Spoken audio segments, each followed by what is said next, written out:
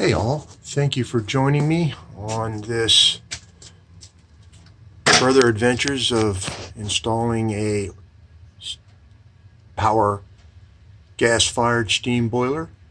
And what you're looking at here is the barometric draft regulator that's supposed to be put on for gas-fired equipment. It's a double swing.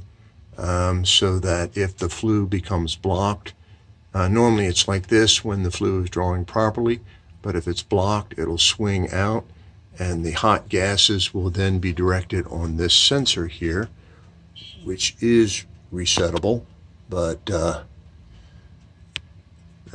this will be wired into the low voltage circuit, and that'll make it much safer. I've got the patched reasonably well. I got the water heater going in at the top. This should probably be redone when this flue is relined, but this is working reasonably well today, so we're going to step away from that for now. Got this refractory cement we're using as recommended by our chimney sweeps, Champion Chimneys, that we like to use. I'd like to thank them very much for sending me a bucket of that stuff. See if I can get a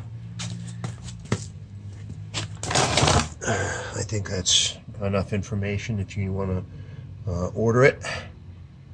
It's pretty good stuff so far. We're going to let it dry overnight and then I'm going to touch it up. So we've got the low voltage going down. We haven't hooked it up yet completely. We've got the high voltage going in to the unit, coming down the gas pipe, and oh yeah, we've got the gas pipe in. We got it blocked in from a gas meter over there. It's a little dark, but I think we got another valve there just because. Somebody questioned the use of one of these gas valves, and I just wanted to point out that it does have the marking on there for the CSA, Canadian Standards Association, and the logo C and then US for the United States.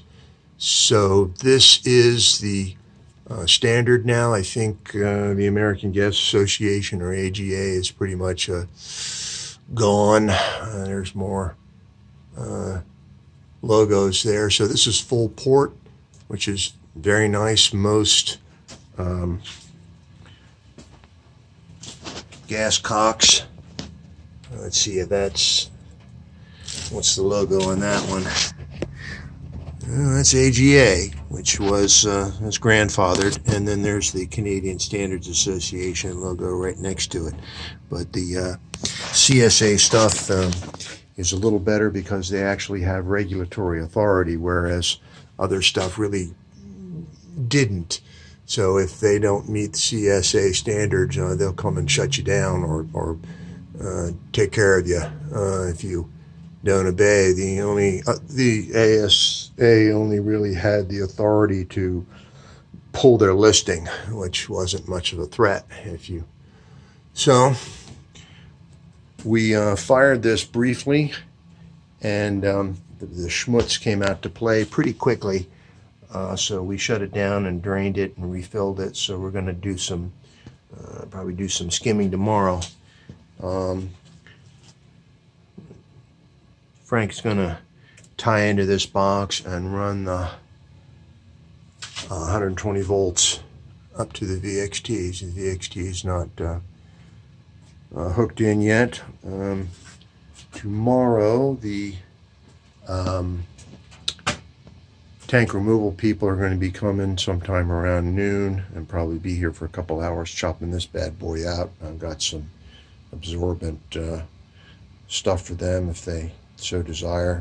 Give them a hand. And so this is going to be going tomorrow. I'll be able to get behind there and work on some rather dodgy supports There's that one there, which I really don't want to touch. Let's see if you can see it. Oh, sorry about that. Yeah, there we are. And then there's one back here, which I'm going to try to do a little better job than that structural solder. So we'll see how that goes. And talk at you tomorrow, I hope. Let's see, I think I've shown everything that people have wanted. So I'm going to sign off. And again, I thank you for your comments and your questions and your concerns.